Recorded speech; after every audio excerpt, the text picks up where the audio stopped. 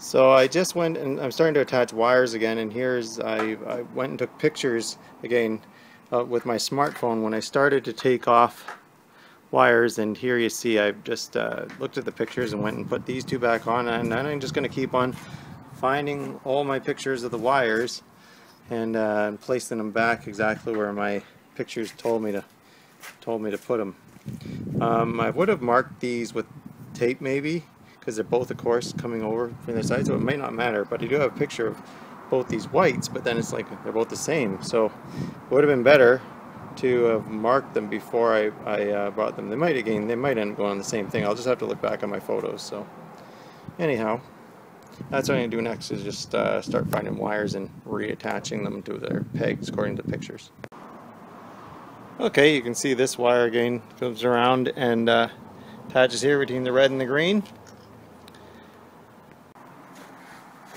Then around the other side of the motor here, you see we're starting to put the attach the carburetor on, just tightening these bolts on either side.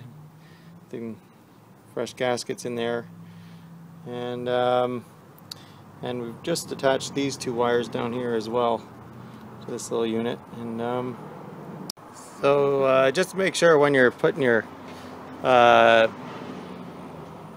carburetor units on here, make sure you slide this in when you put it in the into the automatic choke, the solenoid thing or whatever you want to call it. But because we didn't, which just means taking off this bracket here and sliding it back in and repositioning it. And then of course there's that this green wire is going to come wrap through and attach onto that bolt right there. Alright, we've got all the grounding stuff here all attached now. So I'm just going to put this portion here onto here on the linkage or whatever this is. Like my terminology, you guys are going to be driven nuts by what I say, call these things. Anyways, I'm going to just be attached that. Once I attach this here, there's actually a little retaining clip. I'll just grab it. It's right here. This retaining clip, it just goes into this little, there's a little slot there that holds that in place, so make sure you don't lose that, and just take pictures and mark all these things off as you take it apart in the first place. Alright, so we've gone ahead, we've attached the gas lines again, and these aren't attached yet because I first attached the it's gear and stuff from the front, the throttle and things like that, cables. But first I had to attach them here and down here. There's little rings that they attach to, so it holds it in place. And this bracket we popped on.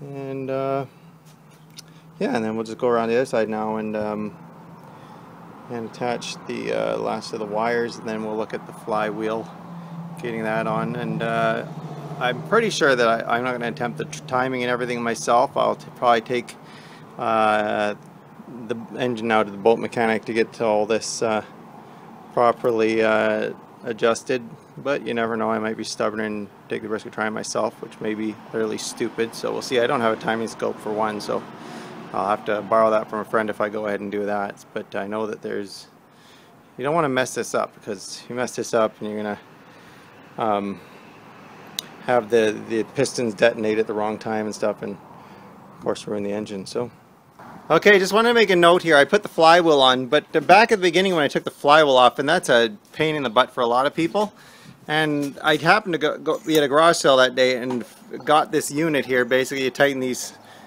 bolts down, and then you tighten this on, of course. And what I had was, it was still, even as I tightened this, it was pretty amazing trying to get that to get this flywheel off, because of course it's been there since it was made in 1989, that flywheel, and torqued on and stuck, even rusted down a little. And what I did first, which was an evil thing to do before I used this one, and I should finish my conversation here, in that this, once it's tightened down, it wouldn't come off. So what I had was, I had my daughter, as I had this being tightened down, it was totally cinched down, and so I had her pushing on it with a wrench, and then I tapped on this lightly as she was doing that, and that's what caused the snap off. You don't want to be hitting this very hard, because you also got right through the crankshaft all those bearings, and you don't want to wreck them and damage them. But another thing I did wrong, if I quickly can, I'll just pop this unit off. So use one of these, don't use the other thing that I'm going to show you right now, because that was I made a mistake there. And that is a lot of you have one of these fabulous pulling tools, right? And you can switch it around, but I basically took these, and I attached them on each edge like that, all three of them, and put you know what I mean, you've seen these before. Attach that over there, but as you can see, what you notice here is this crack, and basically as I cinched up on this tool, this separator tool, the tooth bent and snapped this part off. And I've been a bit of an idiot here, and I've insisted on putting it back on with JB Weld, but this spins at such a high RPM that this and this needs to be that this could potentially fly off, and that would send this out of balance, and of course go right down the crankshaft and wreck all the bearings. So don't use one of these. I'm probably going to end up having to buy another flywheel. You'll notice even if you look underneath the flywheel when you take it off, they have actually drilled holes underneath here to set and balance this, just to get it perfectly balanced. So that's why I put this back on here with a bunch of JB Weld, but I'm taking a risk there, because this could fly off, and if it does fly off, it could fly off like a bullet, go right through the cowling of the motor, who knows. But I am taking a risk there, I'll be honest with you. But I've gotten all the wires now reattached, and the linkage here, and like I said, I think I'm just going to take it now and get the timing all done from a mechanic, and I think I'll have a go at that. I'd love to do everything on my own, but there's some things maybe I shouldn't fool around with. After I received my outboard back from the marine mechanic who did the timing and adjusted the linkage for me, he instructed me to run the first 25 liters of gas through the motor at a 25:1 fuel to oil ratio to ensure it had plenty of lubrication for its initial run.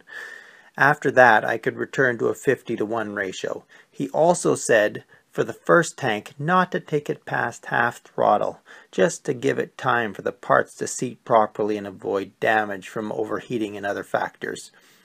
I followed his instructions and enjoyed the rest of the summer boating with the motor running smoothly with extra power. All the best with your boating adventures.